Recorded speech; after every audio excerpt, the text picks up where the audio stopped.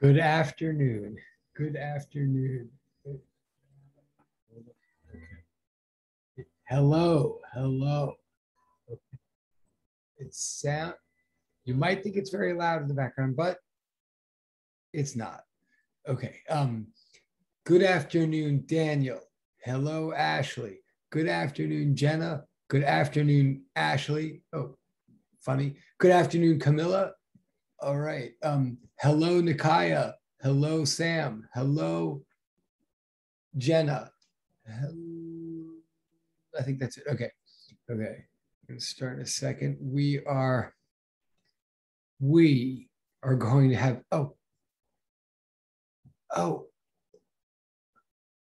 you do remember right, but no, I'm going to change that. Sorry. Well, let me, hold on a second. Hold on a second. Direct check.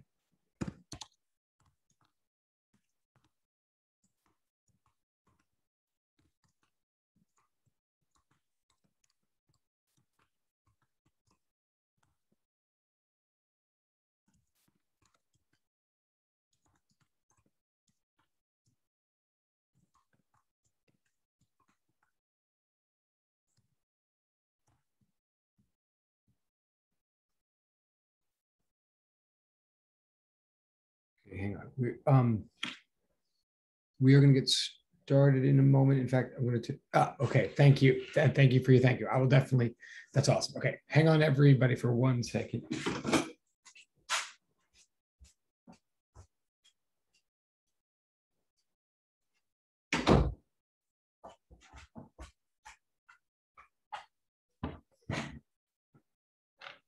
Okay. Okay. Let me. So here's the basic deal. Or hello, everybody. If I missed any, I think that's it. Seems like actually maybe a slightly smaller class than usual. Okay. I want to do this Doppler effect thing in a nice, organized, not frantic, not interrupted, not broken down fashion.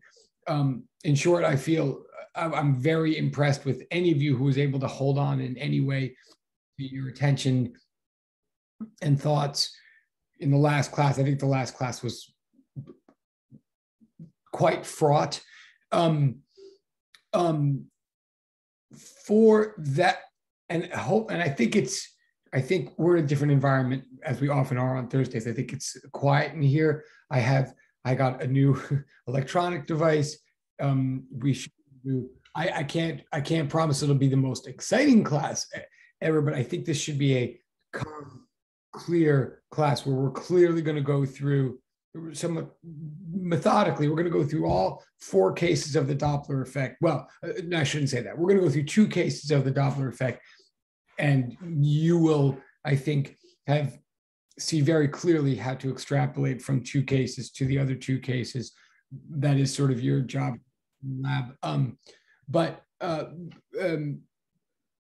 Long way of saying, I want to address at least one person in the direct chat has very impressively remembered that at one point I had mentioned a midterm was supposed to be coming up soon.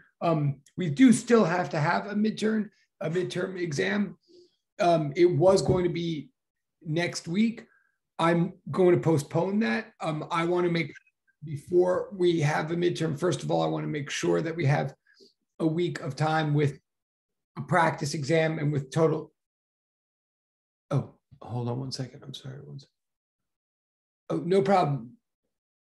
Wait, no problem. But everybody can hear me now, right? I think no one's missed anything. If okay, wait. Can everybody hear me now? Now I'm confused, actually. Yeah. Okay. All right. So look. So there's not going to be a midterm next week. The midterm is not next week. We still have to have a midterm. I mean, I suppose realistically it may have to be the week after that. But maybe it will. Let me get, because I guess we are getting close to Thanksgiving and all of that. I will get back to you with details, but I guarantee you all that once there's a midterm, you'll have a practice exam put in your streams approximately a week before that midterm. You'll have time to do the practice exam. You'll have at least a class session to ask me questions about the practice midterm and for me to answer them, we'll have at least a class session where we're directly confronting like exactly any concerns appertaining to the midterm, et cetera. And I did not feel that we've had adequate time to do that this week, and I was not happy with class 2 days ago. Not with regard to any of you, of course, but so I want to make sure we're back in a more feeling. Basically, if we went away after yesterday and then I announced the midterm, I think if I were a student, I would feel very stressed and rattled by that. So I want to get things more aligned to the material and to like calmness before we're worried about a midterm. So I'm just saying, and if you weren't even thinking about this at all, then I'm not bringing this up in order to get you stressed. But it is true that I had said there was going to be a midterm next week. I'm just saying now, no, there's no midterm next week. When it's coming more closely, we will directly address it. I guess you could assume for planning purposes that it would very possibly be the week after next, although Lord knows that's probably Thanksgiving. So now what? So, oh, does the Wi-Fi cut out? Oh, it might be on my. Let me know if the Wi-Fi keeps. Let me see something. I'm not sure if there's anything I can do about the Wi-Fi on my end. Do let me know. No, it is public. Ashley or anybody else, if this is spotty, I mean, there's one thing I can try to move. Oh, okay. Well, I'll be aware anyway. Today, I really want things to be clear today because I know Tuesdays are always a little bit funky and Thursday is sort of a chance to be less funky. So let me know if there's something I can do. But okay. So anyway, just in case anybody's just tuned in, or what I'm saying is, do not worry about a midterm right now. There's not a midterm next week. We're just doing the material right now. And the material that I want to do, I want to just systematically solve a Doppler effect problem, partly to show you how to do it. Often there is a Doppler effect problem on the midterm. It's a pretty important thing to know how to understand. So I'm partly going to walk you through one example to show you how to do it, also to point out some implications of it. Also, it does tend to come up in lab, so it'll help with that. So I want to go back to exactly where we were yesterday. We had, and again, and yesterday when I tried to do, not yesterday, Tuesday when I tried to do, was sort of in English breakdown why I had all these equations written here and what they were all meant, even though they're all sort of the same equation written a bunch of different ways. Again, I don't know if that was useful or not, but today, if you want to see what the real implications of the equations are, we're just going to use them today. So it should become more concrete just in context. So what I'm going to do right now is remind you of the exact sample problem we're doing, which is this.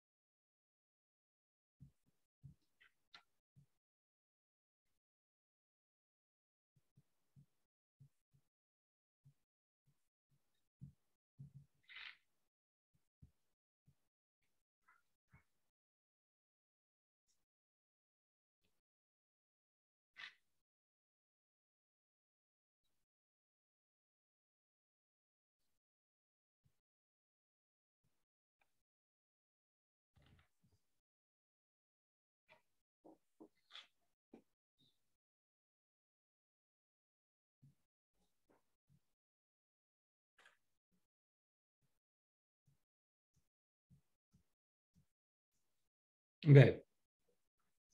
So, okay. So, and please tell me if I got any of the numbers, if I mistakenly wrote numbers wrong here. But I believe this is the problem that we had set up. I'd actually set up at the end of last Thursday, and we were trying to sort of talk about it Tuesday, but I talked about it in the abstract. I want to solve it today. First of all, just look quickly and see if any of the numbers, if I got any of the numbers wrong. I don't think I did, but please do let me know if I did. Good afternoon. Good afternoon. Good to see you. Notice a couple of things now that I have a stylus again. It can be calmer. Notice it just, okay, notice this is going to be one example. Of course, it's just an example, right? Numbers are different from example to example. But number one, it is a realistic example. Well, for the most part, these numbers are realistic. 40 meters per second for the speed of a receiver relative to air. Well, that's a little bit over 80 miles an hour. So this is like a highway example of the Doppler. This is something you might experience on a highway or something. So maybe not on a city street or in your apartment, but nonetheless, absolutely realistic, for planet Earth.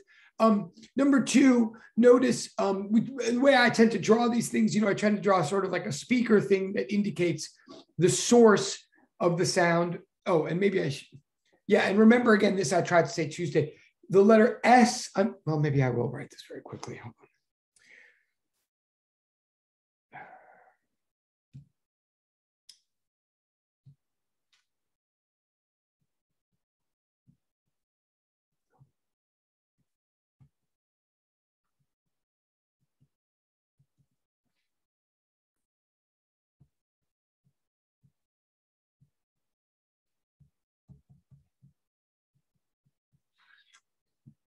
Okay. Question? Or no? No, okay. So I'm using initials: S for source, R for receiver, media, M for medium, W for wave. The standard notation I would use it for any wave that we're discussing. Let me say again, also, this effect that we're about to look at, the mathematics of it, the implications of it, it applies to any wave at all. Any wave can experience a Doppler effect. And when it experiences a Doppler effect, it works the way that we're about to say.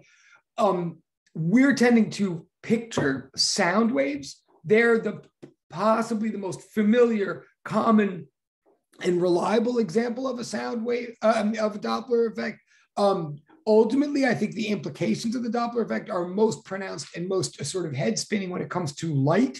Just to be clear, light, when it behaves like a wave, or when we believe it's behaving like a wave, which is a thing unto itself, in those cases, light can undergo a Doppler effect. Most specifically, starlight can experience a Doppler effect. So you might want to have in the back of your mind, as I'm talking about this, that anything I'm saying here can translate directly to light as well. Since I tend to be talking about sound, I tend to make the source look like a speaker and the receiver to look like an ear or something. As stupid as that is, but that's what they're supposed to be representing. But but the numbers, again, are realistic for sound waves. That is, what's given here in the problem is that the velocity of the wave relative to the medium, like the bottom line written there, VWM, velocity of wave relative to medium, is approximately 340 meters per second. That indeed is what the velocity of sound relative to its medium of air is when air is at standard temperature and pressure. Okay, and 500 hertz is a realistic frequency for a sound wave. 440 hertz is middle A on a piano. I think we mentioned that on Monday. I can't remember. 256 is middle C on a piano. 500 is very much a realistic number. It's like an A sharp or maybe even a B, I can't remember, on a piano. So these are okay. Lastly, I want to say, as I start to solve this, this is what I would call an example of 1 out of 4 cases for the Doppler effect. I think there's 4 standard cases. There can be other combinations as well, but 4 standard. And by that, I mean either the receiver approaching the source, that would be one case. The receiver receding, going away from the source, would be another case, or the source approaching or the source receding. Now, the ultimate concept had better be the same. but the numbers do work out differently for the different cases. And indeed, I think once you know how to do a couple of cases, you should be able to make a minor adjustment to do any of the cases. We're here doing one of the cases. We're doing a case where the receiver recedes. Okay, and we're going to do the math. And I don't know why I'm posting. We're going to do the math in 1 second. But like final thing to say about it, as we were trying to say Tuesday, is what you should expect just looking at this setup. Like if you understand this diagram the way I hope, the way I'm wanting you to understand it, then what you're seeing is a speaker just sitting around, or a parked car, some source of sound sitting around in the air and emanating these sound waves. You're seeing a receiver that in this case happens to be not sitting in the air, but in fact moving through the air in a direction away from the sound source, right? And because at least one of these two objects has motion relative to the medium for this wave, because of one of these objects, the source or the receiver, is not in the same frame of reference as the medium for the wave, then we are going to experience a Doppler effect. We'll see it in the numbers in a minute. And what that means is we are going to find that the frequency of the wave as measured by the receiver, FWR, the blue thing that has question marks after it right there, we're going to find that that will not equal FWS, like the receiver and the source will experience, observe, measure two different frequencies for the same wave. That's the Doppler effect right there. The conditions for the Doppler effect are source of wave and receive, the conditions for the Doppler effect are source and or receiver of wave being in different frame of reference from medium, or source and or receiver for wave moving relative to medium. That's the condition required for a Doppler effect. And the effect itself is source and receiver obtaining two different measurements with regard to wave frequency, right? That's what the Doppler effect is going to be. Guaranteed, this guy is not going to hear the note that was played by the other guy.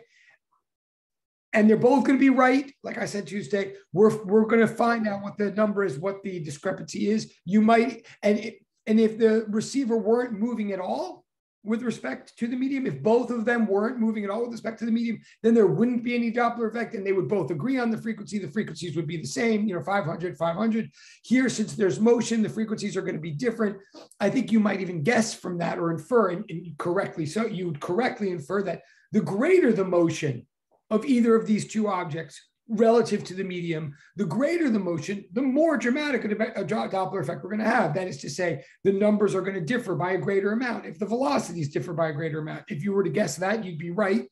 But last thing that you can guess before we even dive into the numbers, we said this yesterday, is that this FWR that we're going to get is definitely going to be lower than the FWS that was sent out. In this case, it's going to be lower. I know that because the receiver is receding, because this happens to be a case. I mean, you can call it case 2, case 1. I don't care what you call the cases, but this is the case of receiver receding. It's moving away from the source. And when I picture that just physically, and I want you to do this, like before we start crunching the numbers, picture, this is someone like standing at the beach at Coney Island, Far Rockaway, running away from the waves as the waves come to hit him or her. If you were to run away from waves as they come to you, you would interact with them less often than if you just stood still and let them hit you, right? You wouldn't interact with them less often than they were sent.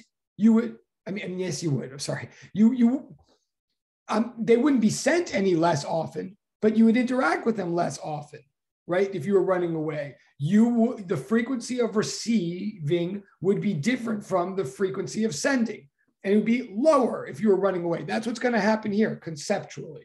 But as to what the actual numbers are, we're going to run them right now and see. Okay, so we're going to start the calculation. But this is our goal, right? Our goal, and please stop me, especially today, since I think I can hear you and you can't hear me. please, again, since I'm still feeling a little bit like yesterday was not clear, please stop me if anything's not clear. But I'm about to solve the problem now. I'm going to do the thing I conceptually told you to do on Tuesday. And the way I'm going to do one thing before I start any Doppler effect problem. What I always do is assign a coordinate system. I assign positive and negative to certain directions. Very important, actually, always important in physics, but particularly important if you're ever dealing in a situation where there's more than one reference frame and where you're really deploying Galileo's principle of relativity, when you're really choosing a reference frame and trying to be consistent with it and realizing that your choice of reference frame is going to make a difference in velocity. It's very important to explicitly assign directionality to your reference frame. So and you'll see, especially because this is what we were stumbling over a little bit. There was a minus sign that we stumbled over a little bit at the end of Tuesday. What I'm going to do right now, before I run any calculations, is I'm going to say the direction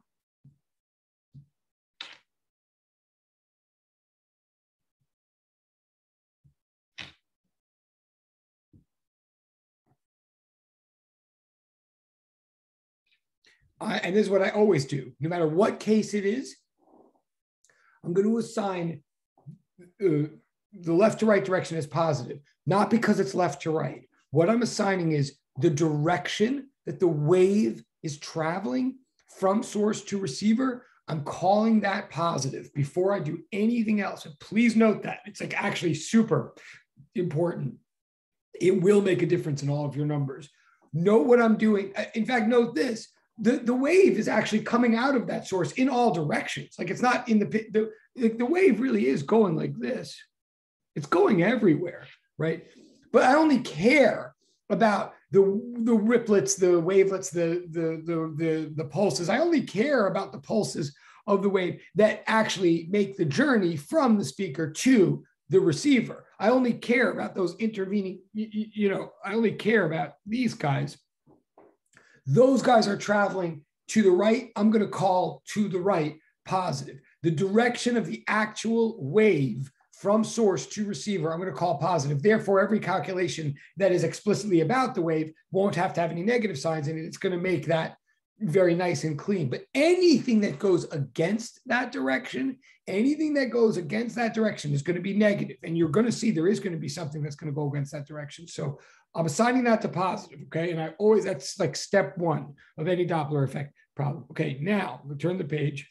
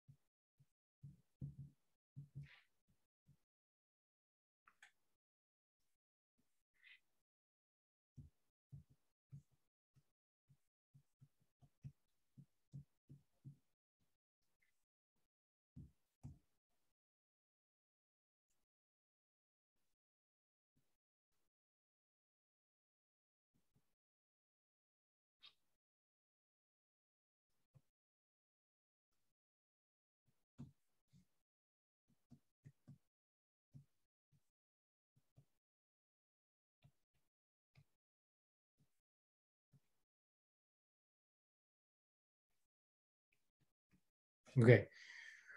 The true first step of a Doppler effect is what we're about to do together. We're going to solve for the wavelength of the wave according to the source. And this, that's what the subscripts mean, right? We're going to solve. I'm reading down at the bottom of the page right here. I'm going to go back and read the top notes in a second. But the bottom the bottom of the page says step 1, use V equals lambda F, that standard equation, to solve for lambda sub WS. The subscripts mean reference frames, right? So we're going to solve for the wavelength of the wave relative to the source, as measured by the source, according to the source. Please note, it doesn't mean the wavelength of the wave at the location of the source. These are not locations. These are frames of reference. These are according to the measurements of, assuming that what this really means is find the wavelength of the wave, assuming that the source is sitting still. Like use a measuring equipment that is not running past the source in one direction or another. It doesn't have anything to do with location. It has everything to do with velocity, is what these subscripts mean, okay? And that's what we're going to do right now. Note a couple of things here. Before you do that, you should assign a coordinate system like I did. That's step 0, assign a plus or minus like I did. But then also I have to say a quick thing. This is kind of serious. Step 0.5. There is an equation all over the web for the Doppler effect. I'm aware of that. It's an equation that looks like it's going to be a lot easier to use than this whole full class that I'm teaching on this. It looks like an equation where you could just plug in the numbers and then you don't have to pay attention to all this and that. And look, but I'm telling you, ignore that. And this is not a threat on my part. And it's also, I'm not trying to say like, here's a big piece of cake, don't eat it. Like, you can use that equation if you want. And I'm not saying that it's moral cheating or something. I'm telling you right now from years of experience, if you just try to plug into that equation to get answers and you don't pay attention to this whole procedure and stuff, you will quickly get into a situation where you don't actually know what's going on, where you don't actually know what to make plus or minus, and where even though it looks like you're just plugging in, that knowing what to plug in where turns out to be much more difficult than it seems. And it becomes much more of a coin toss, whether you get Doppler effect problems right or wrong. I don't say that about most equations. I love equations, okay? But I am warning you from years of experience that the standard equation for the Doppler effect that's all over the web is very, very misleading. It also absolutely obfuscates any understanding at all. Like, all that has to happen on an exam, and this has happened many times, is if I ask you a slightest conceptual question or a question that's not a direct plug and chug of that thing, then things will fall apart cognitively. The Doppler effect has really cool, important conceptual implications that are utterly not captured by that equation that's everywhere on the web. So again, so you can use it. I'm not saying, you can use it. You can put in your arsenal. You could certainly use it as a check. That would be great. You can, once you understand all this, you can do it both ways and have that much more knowledge in your brain. But and if you do use it, if you just use it, I can't ethically punish you for that. But I'm telling everybody that in case you're poking around or if I'm boring you or whatever, do not be misled by the Doppler effect equation that's in textbooks on the web. It does not help nearly as much as it looks like it might. Okay. And this, I think, this explanation and the one that you'll need in lab 2 will break things down for you much better than that equation will. Anyway, okay. So step 1 is you're going to use V equals lambda F to solve for lambda sub WS. So, okay, here we go. Step 1.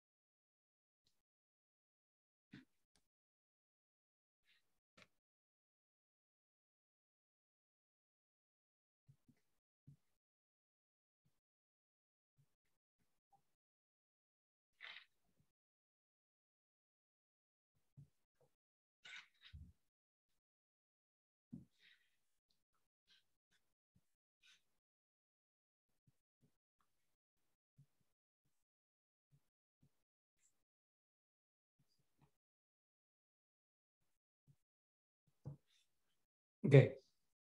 So I'm just taking the equation, so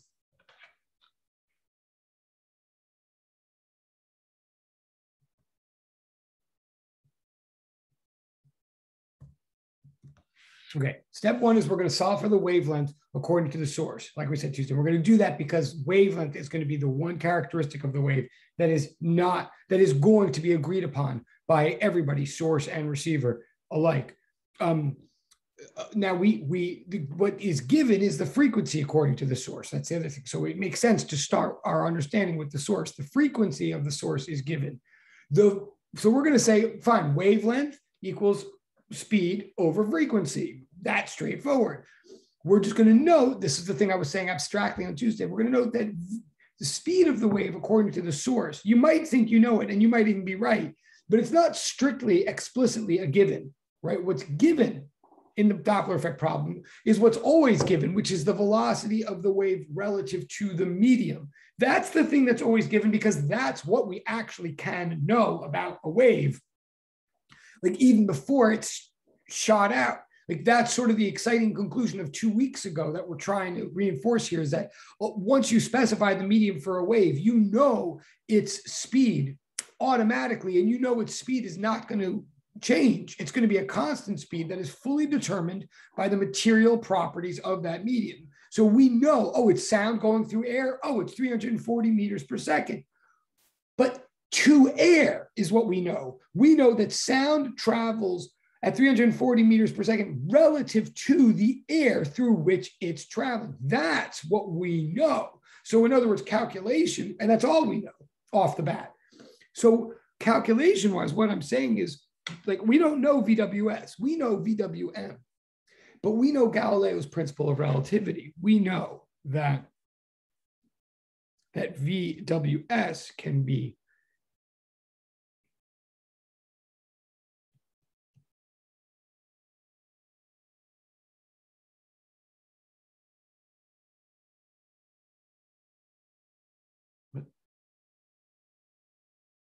oh, sorry.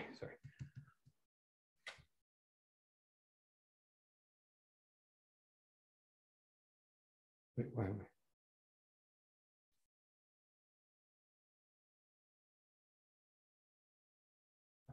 Oh, yeah.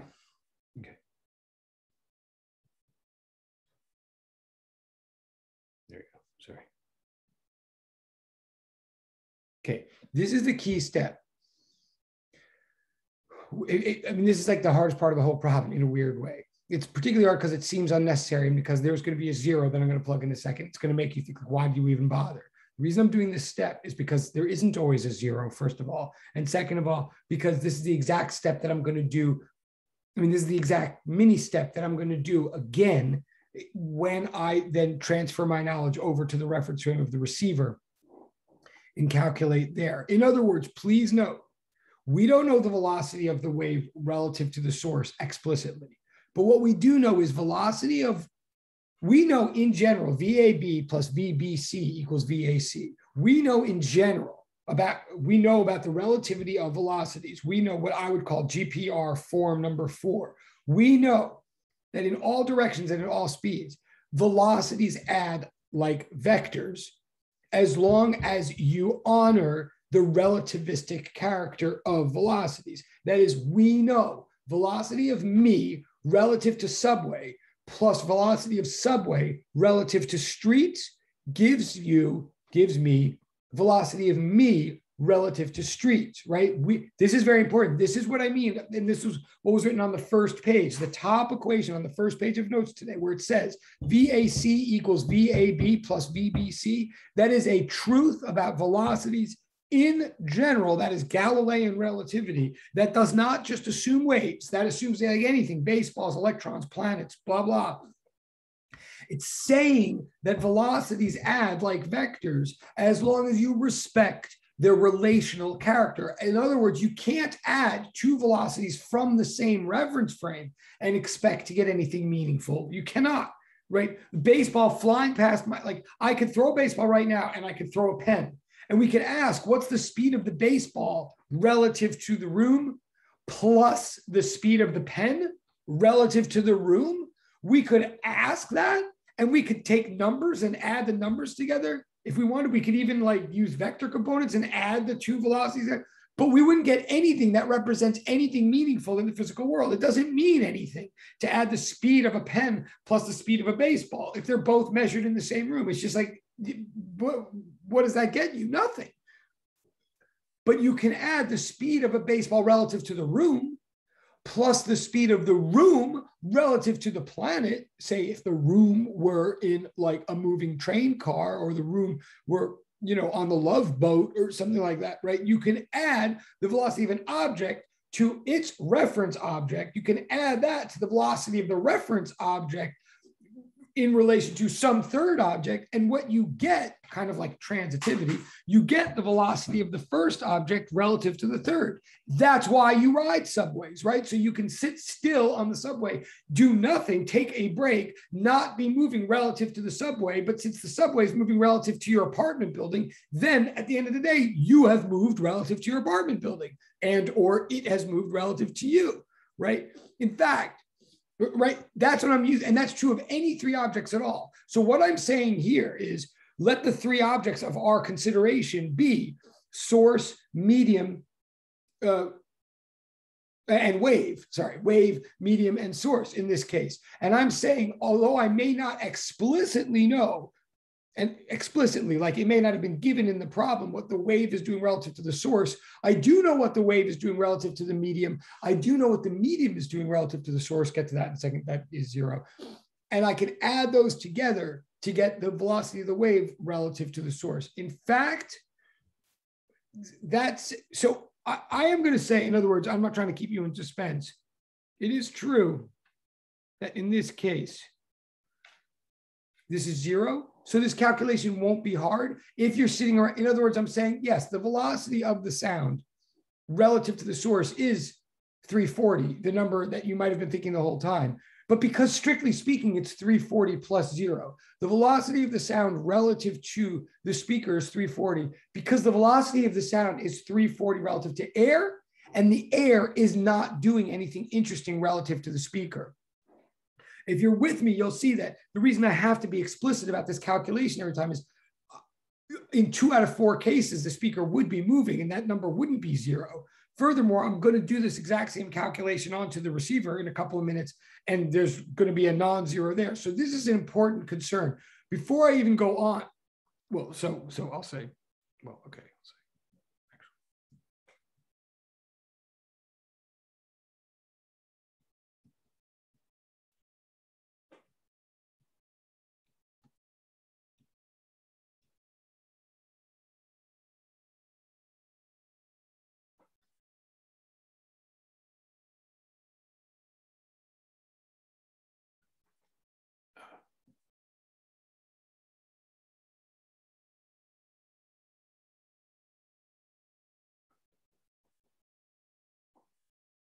Right. Okay.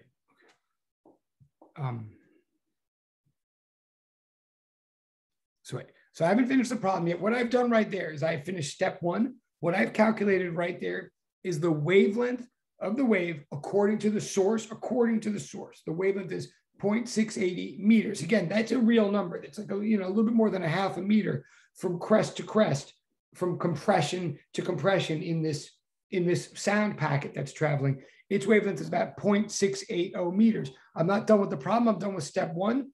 Let me just, but before I move to step 2, let me just make something clear.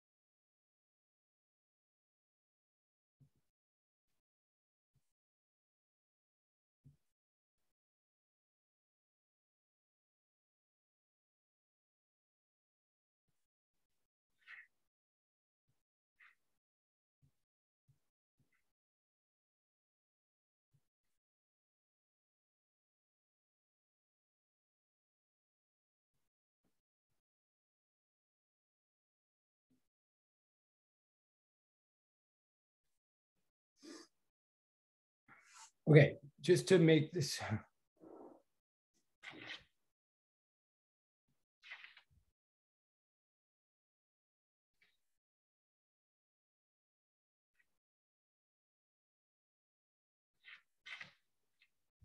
Okay, just because we're going to use it throughout. Again, this is Galileo's principle of relativity. There's many different ways of saying Galileo's principle of relativity. This is what I call the fourth form of principle of relativity. It's the mathematical way of saying, or the computational way of seeing the implications of the relative character velocity. So just one way to keep it really concrete, at least in my mind, maybe in your notes, is I'm saying what we're saying here is if you've got three arbitrary objects, A, B, and C, and they have three arbitrary but distinct constant velocities, like so something's going like that, something's going like that, and something's going like that, all in different speeds. What this is saying is if you just have one object, velocity is meaningless. The velocity of a single object to itself is always zero, right? This is all saying velocity is always a comparison. If you just compare one object to itself, you say, what's its velocity, not compared to anything else? Well, you're going to get zero every time, right? The velocity of my hand relative to my hand is zero. It's always with itself. So you need at least two objects to talk about velocity, two objects A and B. What the second line says is, once you only just have two objects, velocity is perfectly symmetric. If you know the velocity of the Earth is going 65,000 miles an hour to the west past the sun, then the sun is going 65,000 miles an hour to the east past the Earth. They are necessarily, it is necessarily a symmetric relationship. So the velocity of A relative to B is always the negative of the velocity of B relative to A. And all these assume velocity is a vector, meaning I could be talking about it in any number of directions, right? So negative means flip the vector. It means if I'm going northeast relative to you, then you're going southwest relative to me, right? At the exact same angle. So that's what the second little Roman numeral means. And then the third one finally says, now, if you really want to talk velocity in an interesting way, right? If you only have one object, it's always zero. If you only have two objects, then velocity is just a mirror image of itself always. If you want to get into where it's like interesting and unexpected, then you have to have three objects. And what we say with three objects is the velocity of one relative to the next, plus the velocity of the next relative to the third, will give you the velocity of the first relative to the third. That's what we're saying here. I just want to put this in one big package for everybody because we're actually using all of these implications in a way. When we apply this to the Doppler effect, when we apply this to waves, like this is true of motion in general, but when we apply it to waves, we get this thing called the Doppler effect. Okay, so that's what I was just doing here in step one when I calculated the wavelength of the sound according to the reference frame of the sound source. Now, and again, stop me if you want. Okay. Now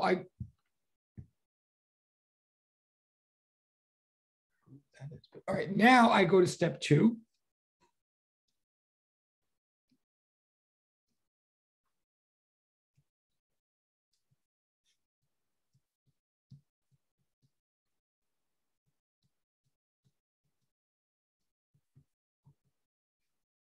Now, step two will almost strike you as a joke.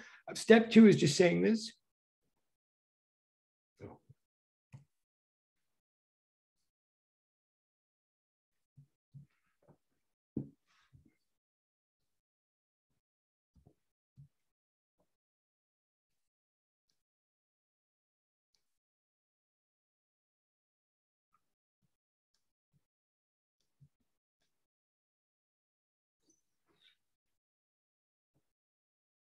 Now, I'm just stating this. I'm saying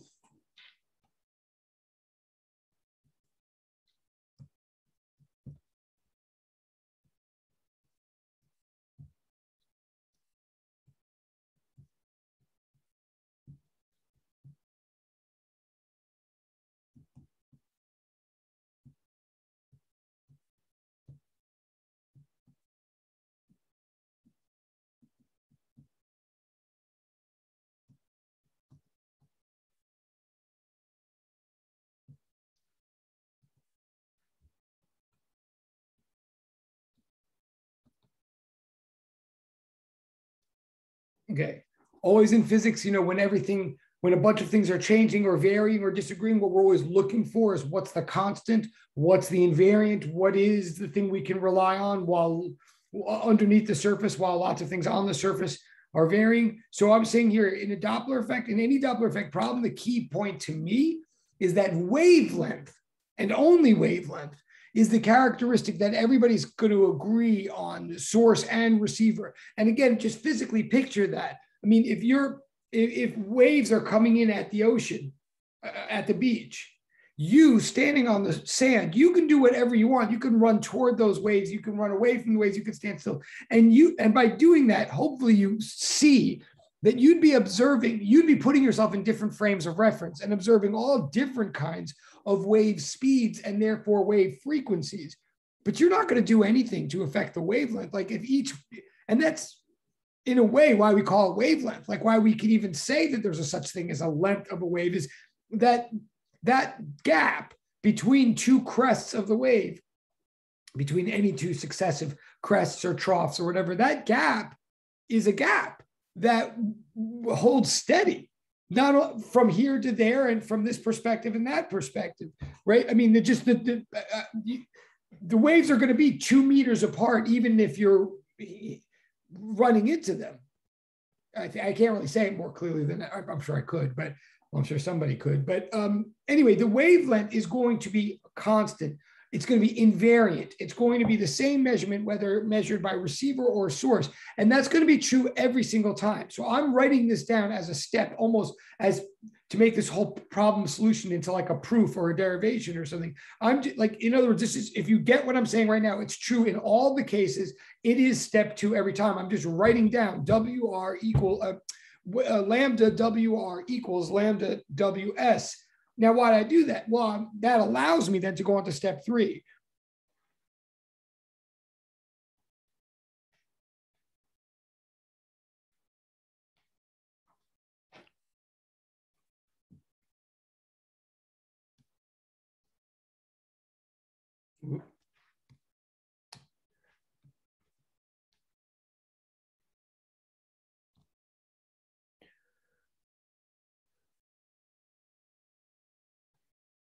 Okay, I'm going to go to step 3 now.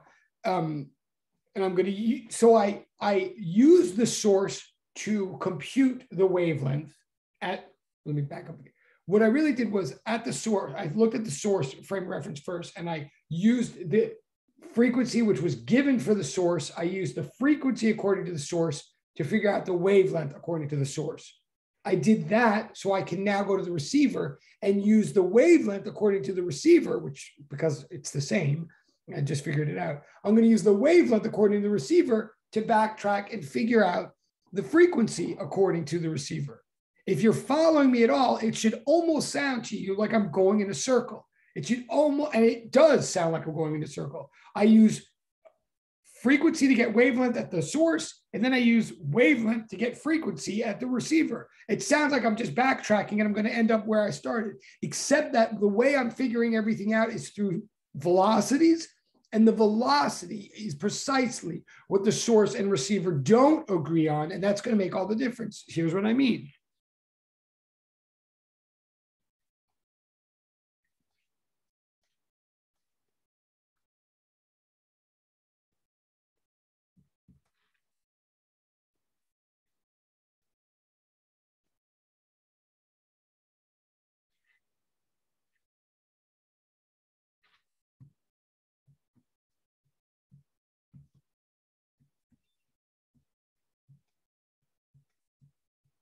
Right. Again, I'm doing literally the same procedures before. I mean, backwards. I'm looking for the frequency. So frequency is going to be velocity divided by wavelength, just like before. Well, before we said wavelength was velocity divided by frequency. And then I stop and I say to myself, hang on, VWR, the velocity. And honestly, this is where people often get this wrong.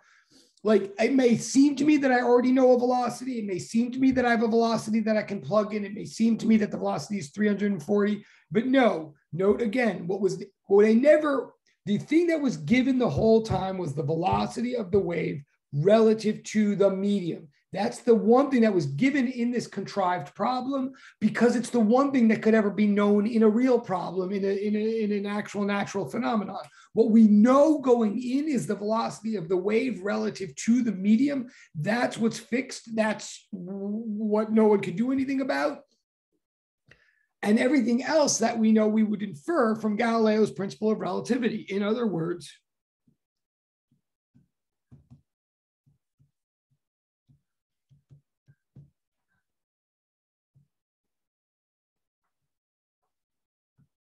so really, please do notice, I'm doing the exact same thing I did in step one, putting in the subscripts and matching them up in the right pattern. Also, please notice this. One of the reasons that that equation, the Galileo's principle of relativity, form number 4, why it was written at the top of the very first page of these notes, and then why I sort of wrote it again 2 pages ago, is it has A, B, and C in it, right? It is about any 3 objects in the world that you want at all. So and we're using it 2 different ways here in this problem. We used it to refer to the wave, medium, and source before. Now we're using it to refer to the wave, medium, and receiver, right? It could be any 3 objects, but the point is for you to add their velocities, the objects have to be arranged in a proper sequence. Velocity of A relative to B plus velocity of B relative to C gives you velocity of A relative to C. Now, it doesn't matter what A, B, and C stand for, but it does matter that you arrange them with that self-consistent order. And that's what I'm applying here. So I'm just writing down the arrangement of velocities in the numerator that works. I'm not looking yet at what I actually know, or I'm not filling in the numbers yet. I'm just saying WM plus MR equals WR just by the pattern of subscripts, okay? So that's what I wrote down. Now I'll think about putting numbers in. I'm just going to recopy it on the next page.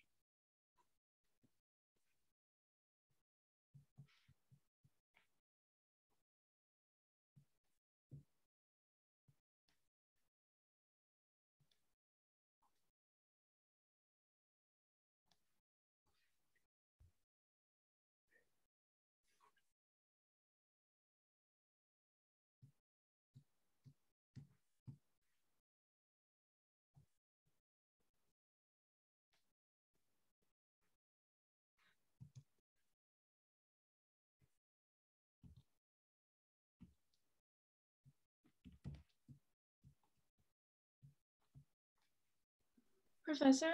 Yes. Is the VMR supposed to be VWR in the numerator? No. Wait, great question. Hold on. Great. I shouldn't say no like that. Fantastic question. Fantastic question. But actually the answer is no. And that's actually what I was just about to sort of try to be as clear as I can about. Let me go back for a second. It's not, in other words, it's not, but that's what I have to be careful because, okay, hold on. What I'm really saying here, actually, we'll go back. So I'm saying, never mind, I got it. Oh, you sure? Oh, yeah. Okay. No, but no, that is really a great question. I know I sound rude to really, and I mean this, you should submit that for, like, you should triple dip. You should triple dip that for points. Like, put that in, even though I said, like, or because I said no, you'd get to put that in the points thing for, like, being really, really wrong for 11 points. But you're not really wrong. It's a great question. I'm going to explain that. You're going to see why in a minute. You're not as confused as you think you are. I mean, well, okay, I'm going to explain. I'm glad you brought that up. I'm going to bring this up to everybody now. Really. Okay, so here's the point, folks, like, to Luna's thing and to everybody. Notice at the bottom of this page that I'm showing right now, it says VAC equals VAB plus VBC, right? And that's just the pattern. I mean, again, I think if you picture yourself on a subway, that pattern makes sense. Or if you picture yourself like the velocity of me relative to Earth plus the velocity of Earth relative to the sun gives me the velocity of me relative to the sun. Like, it is or let me give you one last even better example. Maybe I've said this before, maybe I haven't. Like, if you go to an escalator, like in Columbus, like in a subway station, like Columbus Circle or something, or just in a mall, right? You just go to an escalator. You really know, especially when you're a little kid, You really know this thing is true. You certainly know it's true when zeros are involved. Like you certainly know that if you just stand on the escalator and go 0 relative to the escalator, while the escalator goes 20 miles an hour relative to the mall, then you'll move 20 miles an hour, through the mall. But please also note, and this is to everybody, and it's not just because Luna just said anything, even though I'm thrilled that she did. Like, notice that when you get on an escalator, if you're from New York and you're like doing your thing and there's tourists, like hopefully standing on the right side of the escalator, although they'll probably stand on the left side if they're tourists, right? You're in a rush, you get on the left side and you start booking, right? Think about what you're doing when you do that. When you think you can pass the tourists and get to where you're going faster, which you totally can, right? What you're really thinking is, I'm going to go 1 mile an hour relative to the escalator, but the escalator is going 20 miles an hour relative to the mall. So I'm going to go 21 miles an hour through the mall. Like, I'm going to get where I'm going faster because the speed of me relative to the escalator will add to the speed of the escalator relative to the mall. And I will get through the mall faster. Like, you're passing people on the escalator because speeds actually do add, because your speed matters.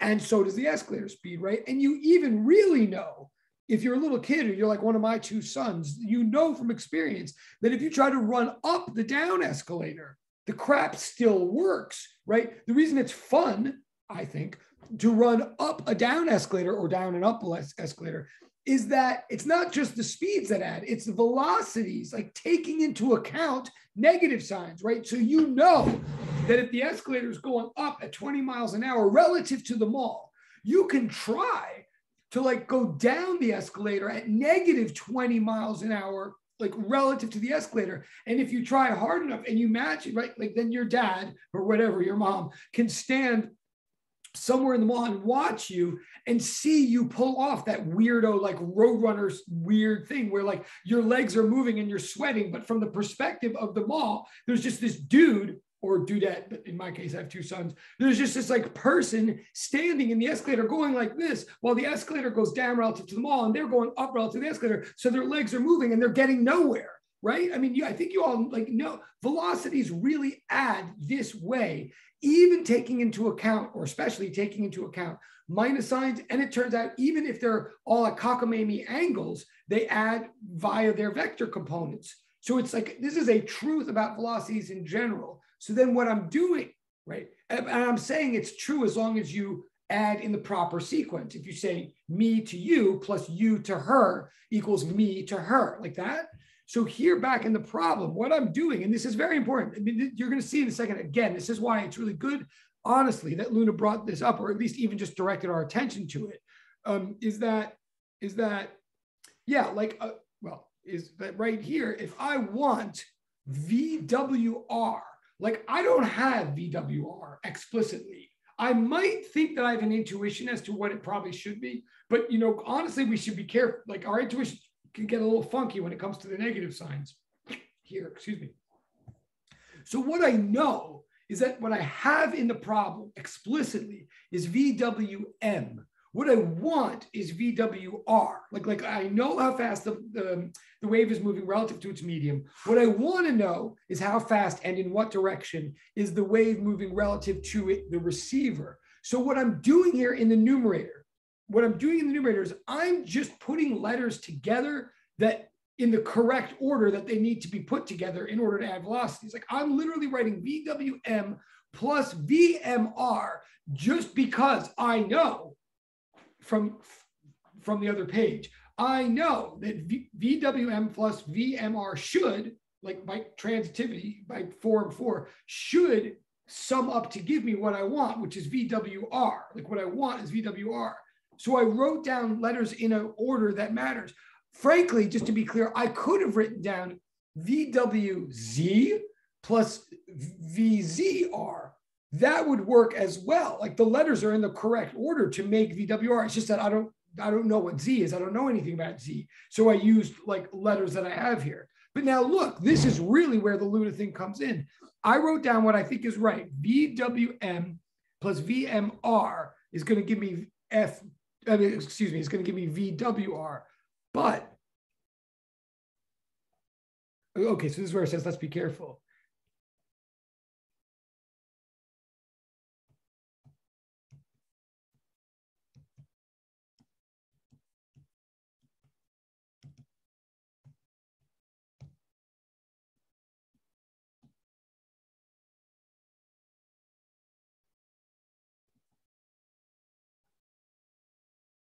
Oh, cool. Thank you. Oh, awesome. No, I'm psyched and thank you. And really do submit it for 10,000 million points. I mean, I think it's like 11 plus 8 plus, it's a lot of points. Please do.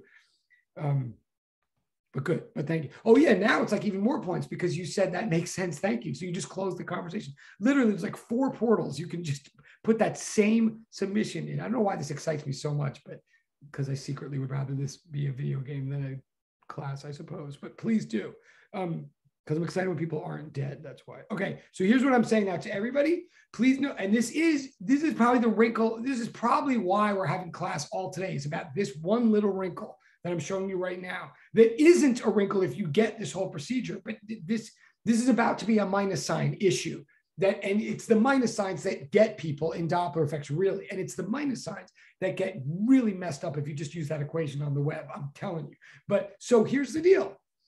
In our original picture, in the original situation, we were told that a receiver was moving through the wind, through the air, was running away from the speaker at 40 meters per second. And I was just putting numbers in that original picture. I hadn't decided positives or negatives yet in that picture. But if you think about what we assigned, we said anything going in the direction of the wave is positive.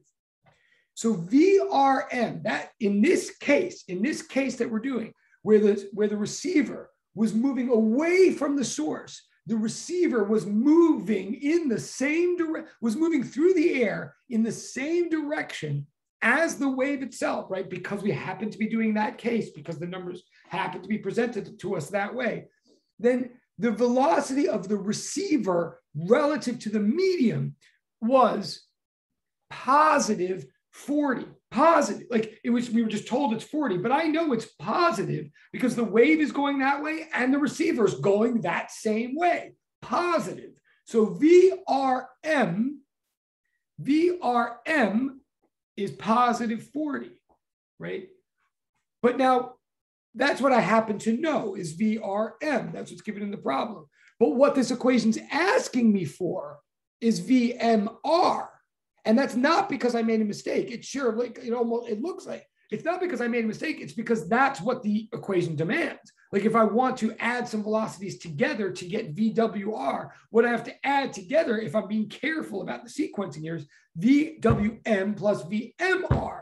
We don't have VMR. We have VRM. So we did, but we look. This is why I sort of took the sidebar to remind us, like all of these pieces, I think really do make sense. I think every one of you knows each like little thing that I'm about to say. It's a matter of keeping them all in the right bins for a problem like this. Notice the second part, like the implication of Galileo's principle of relativity is that if I'm going past you to the east at 65,000 miles an hour, then you're going past me to the west at 65,000 miles an hour. Right, exactly. Yes, now she gets 400 points, 400,000 points. Yes, Luna, and I'm glad it's Luna. Yes, that's my point. That is exactly right. I could retire now, except then my sons can't afford college. But who are we kidding? Because by the time they go to college, college is just an app on your phone. And like a little guy like me jumping out and yelling and giving you a grade. Okay. Yes. So Luna's point is, so the point is that Luna's right.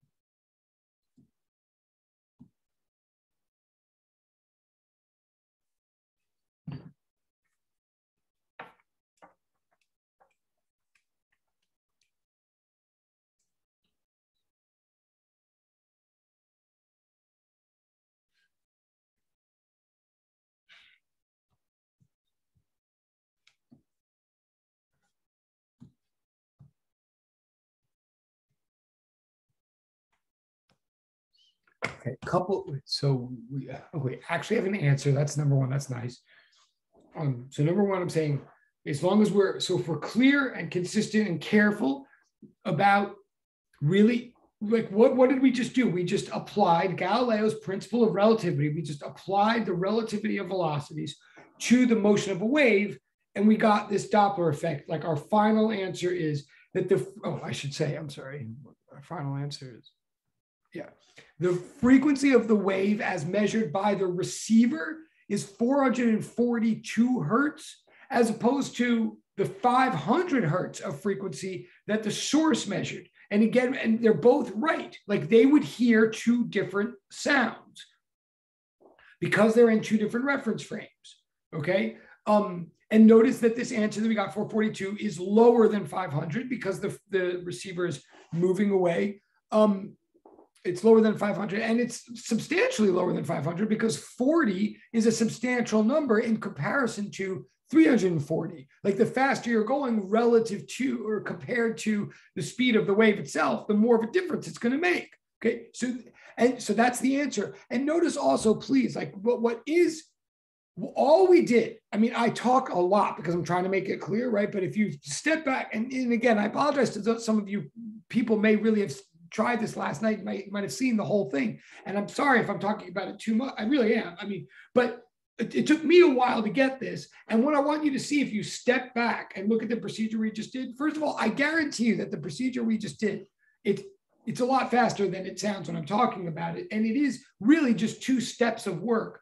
And it's those two steps of work that you do would be the exact same two steps, no matter what case we're talking about. We're going to quickly I know we have like 6 minutes left. I'm at least going to set up another case to show you. But you literally, if you trust this procedure, if it makes sense, which I think it does, it will work no matter what case you're talking about.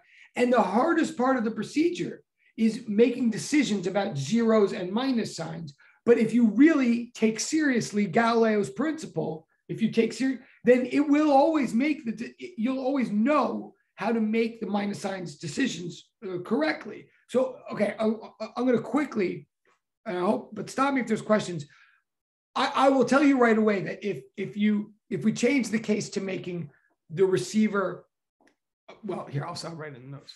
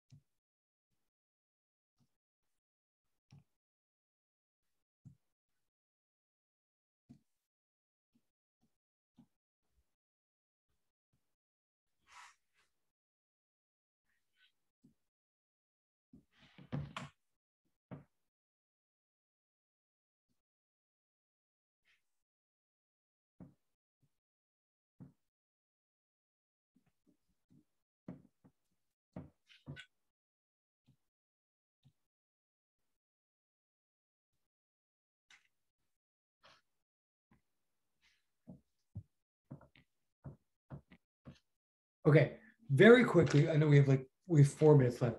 I'm going to say the sort of easy thing to extrapolate from this, or to see if you really get it at a check. If you do the next case, if you do the case of the receiver coming in, it'll be literally the exact same thing. Every number will be the same, except there you'll see, since the receiver is actually moving through the air at a negative velocity, since VRM then will actually be negative 40 because he's coming in the opposite direction of the wave, then VMR, the velocity of the medium relative to the receiver, will be positive 40. And I should have said that in English before. Like, when we flip that negative sign, that's what we're saying physically, that if the receiver sees the air going past him like this, then if the air sees a receiver going like this, then that means the receiver sees the air going like that, right? That's what we're saying here. If you check and just adjust that one minus sign, you'll see that the final received frequency is instead of being 500, instead of being 58 hertz below 500, you'll see that it's like 58 hertz above. And that'll be a nice check that you understand what you're doing, and that's fine.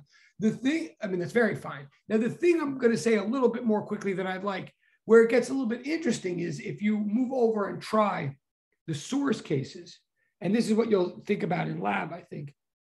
So I'm going to just give you an overview of this.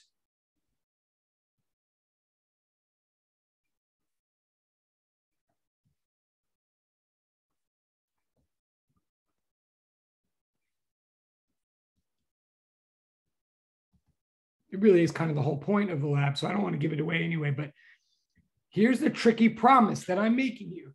I promise you that if you follow this procedure that we just did, you do the exact same procedure, even if the source is moving rather than the receiver. Okay, you do the exact same procedure, but really do the exact same procedure. Like, don't kid yourself, follow all the steps, and you will find, and you'll get the numbers, you'll find that the numbers might surprise you at the end. Again, I've got like 2 minutes, so I'll set you up and show you what I mean. But like, example,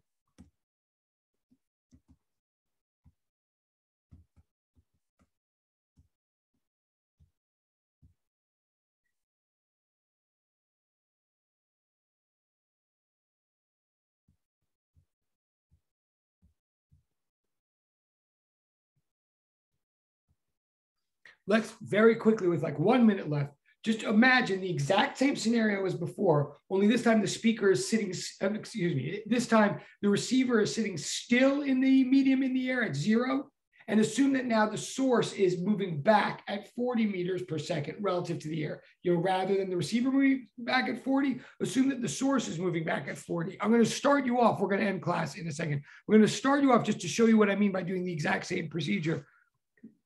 We're going to do the same procedure, step 1. We're going to solve for the wavelength of the wave according to the source. So I really mean start at the source again. And you'll say, again, VWS plus VSM. Sorry, that's not what we'll say again, VWM plus VMS over F. And I'm just about to end. I do see the time. I'm just going to do one more line, then you'll have it from here. So just like before, we're going to start exactly the same before, but notice here, in this case, VWM will be 340 again, sure. VMS won't be 0 this time.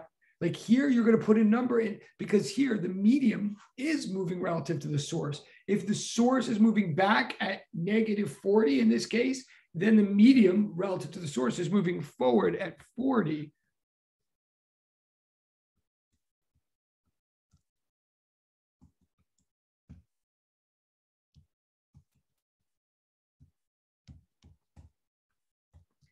I'm saying, in short, it's the exact same procedure, but when the receivers move, you have a 0 in step 1 in the numerator, and you don't have a 0 in step 3. For the source moving, you won't have a 0 in step 1. You will have a 0 in step 3, just to show you this is why it is a procedure. Like, just as long as you're actually carefully, conservatively doing the same steps every time and not just like memorizing numbers or skipping steps, you'll get it right and you'll get an answer.